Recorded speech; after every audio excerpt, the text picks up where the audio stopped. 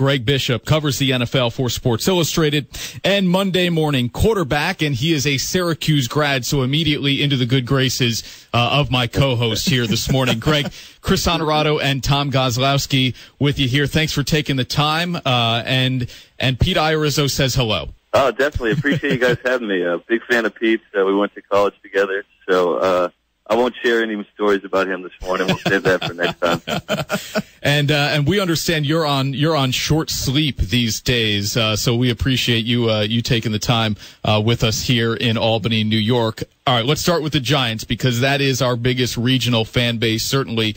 And at 0-3, Greg, I keep saying I'm not ready to bury this team because we saw flashes last week in Philadelphia. If they're able to carry some of that over to Tampa Bay to avoid an 0-4 start. Where are you on the Giants? Is this season salvageable? Yeah, I agree with you there. I think they're an 0-3 team where if you look at how they've played, you have some room for optimism, especially when you look at, Beckham hasn't been 100% healthy. He seemed to come back and play better last week. Obviously they've lost some games, and at times they've looked pretty bad on defense. But I do think that if you're looking at 0-3 teams that, you're not going to watch anymore the rest of the season, I wouldn't put them in that category. In fact, I think that they're in an interesting division where I think there's a lot of teams that have played okay, but could be surpassed. And so I would say that, I wouldn't count them out quite yet. Tampa Bay's defense last week got lit up by Case Keenum and Stephon Diggs. Is this the game where a Brandon Marshall, Odell Beckham Jr., Eli Manning, somebody has to step up big for the Giants offense?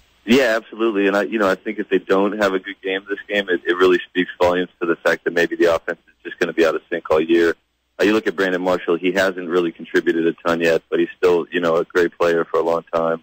I'll be interested to see if he picks it up this week. And I think you saw Shepard start to come on a little bit. And, I wouldn't be surprised if a month from now we're talking about the Giants offense really sort of rolling and getting them into the mix where, they're closing in on 500 and not out of the postseason race. Greg Bishop of Sports Illustrated and Monday Morning Quarterback with us here on 104.5 The Team.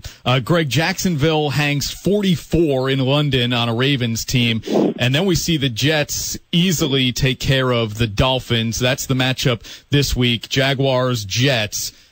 Could the Jets get to 500 here? I mean, I feel like Jacksonville may just kind of be an undulating team all season long, and we thought we knew what the Jets were, but do we really? I think the most Jets thing ever would be if they happen to win 4 or 5 games this year, just enough so that they're not going to get Sam Darnold or one of the great quarterbacks coming out in that class.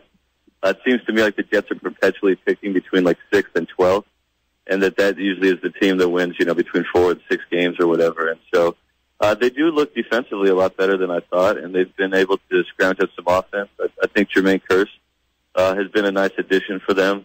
And, yeah, I agree with you. I wouldn't be surprised if they beat the Jaguars this weekend. To me, Jacksonville's the team every year that we believe in and think is going to be on the cusp of something, and then they revert to playing the way they played for so long. I did a piece with Jacksonville last August for the magazine that never ultimately ran because we bet that they would be a good team last year, and ultimately they were not. So I think you've seen a lot of improvement there. I like what they're doing with Leonard Fournette. But to me, that would be a toss-up game when you look at the weekend ahead.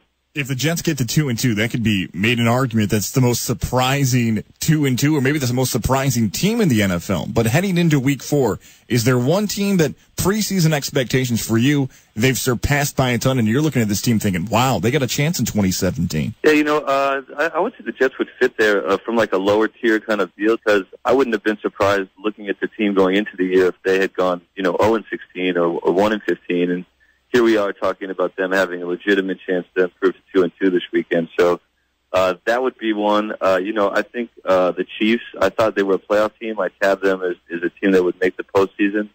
But they've played, in my opinion, as well as any team in football, if not at the very top. And so to me, they have exceeded my expectations in that they look like a team that's capable of winning the Super Bowl in February. And they're in a really tough division with the Raiders and the Broncos, but they may be the best team, not just in the AFC West, but in all of football.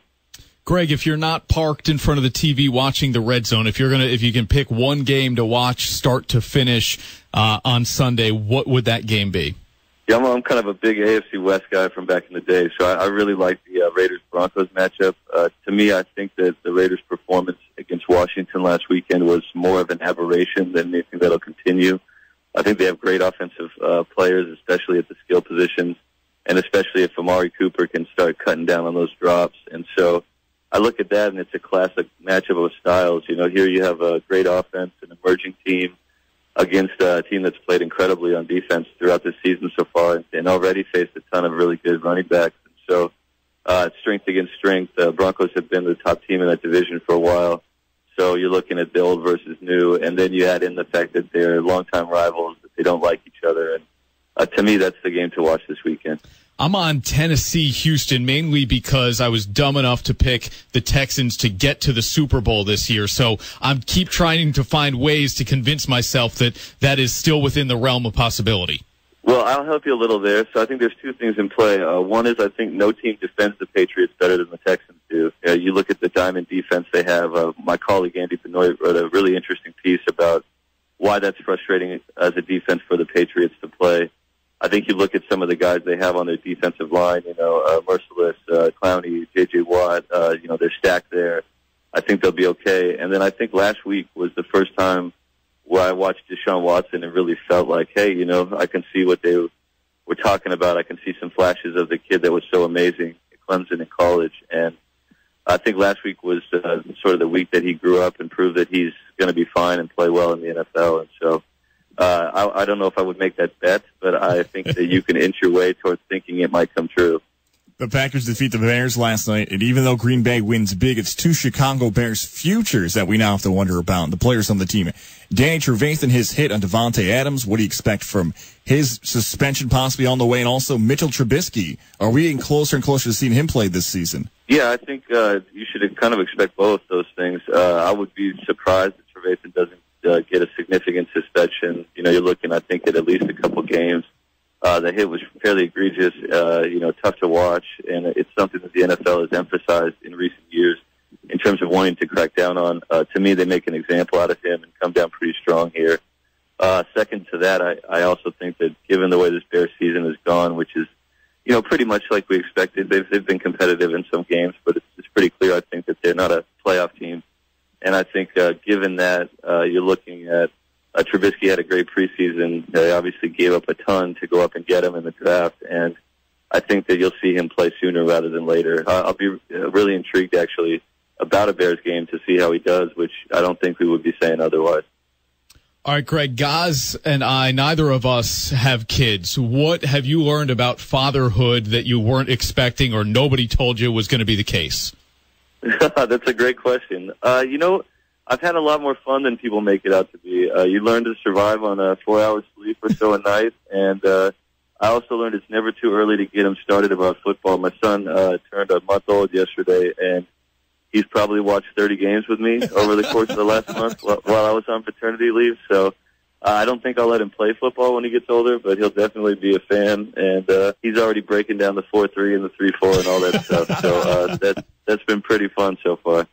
I love it. Congratulations. You can find Greg on Twitter at Greg Bishop SI, and you can find the links to all of his work on his Twitter feed, as well as what else goes on with Sports Illustrated and the Monday Morning Quarterback. Greg, really appreciate the time, man, and for hanging out with us here in Albany, New York. Thanks for having me, guys. I appreciate it. Tell Pete hi for me when you see him. We will, for sure. That is Greg Bishop.